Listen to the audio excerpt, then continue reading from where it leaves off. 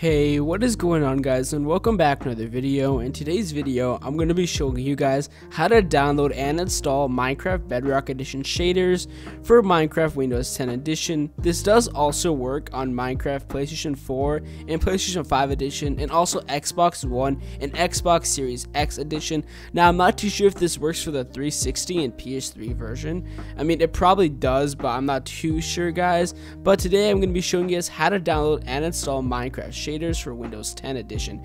So if you guys do enjoy this video, make sure to hit that like button and that red subscribe button. Without any further ado, let's just jump straight into this video, guys. So guys, the first thing you're going to want to do is go over to your web browser and go to this cool site called MinecraftModded.com, guys. This site has like a bunch of stuff for Bedrock Edition for free, and just scroll down to right over here where it says shaders. I'm gonna link this down below in the description so you guys don't have to do anything. Just click on that, and you guys are gonna want to choose any shaders you really want. The one I'm gonna be using in today's video is the HTRE Shader. So what you guys are gonna want to do is just click on that and scroll down. You don't really need all of this garbage, so just scroll down and you'll see a download link right here, and just click on that. Okay, and then once you have it downloaded on your desktop, you're just going to want to double click it to run it, and it will also open up Minecraft for you, but it might close it out.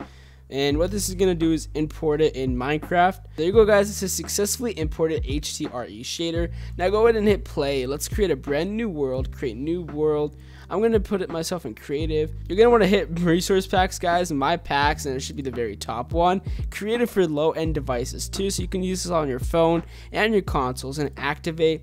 So guys, if you're on Windows 10, you're going to want to go ahead and hit create. But if you're on a console, actually, I made videos telling you guys how to download and install stuff. They're somewhere on my channel if you guys want to go find them. I just made a new video on how to download shaders and mods for Xbox One and PlayStation 4. So definitely check that out. Or you can create a realm, or just hit create and make this into a LAN game and join it on your console. Let's go ahead and create. And okay, guys, I joined in, and look how nice this looks. Like, this looks so lit and so cool, and this is just one of my personal favorites. But the site I showed you guys has a bunch of different ones to choose from, so feel free to find one that works and that you like. But this is just so nice, especially because I don't have the best computer, so like this doesn't lag me at all, and it's like really cool. And like my friends are always just like, Martin, how do you have such like nice skies? I'm just like, oh, MinecraftModded.com, you know.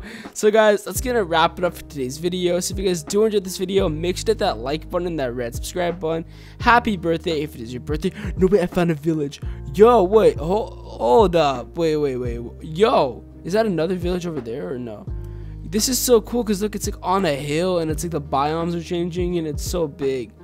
Yo, and this is on 1.18. Wow, sheesh. Okay. Wow, guys, but I'm gonna end off this video here. So happy birthday if it is your birthday, and peace out.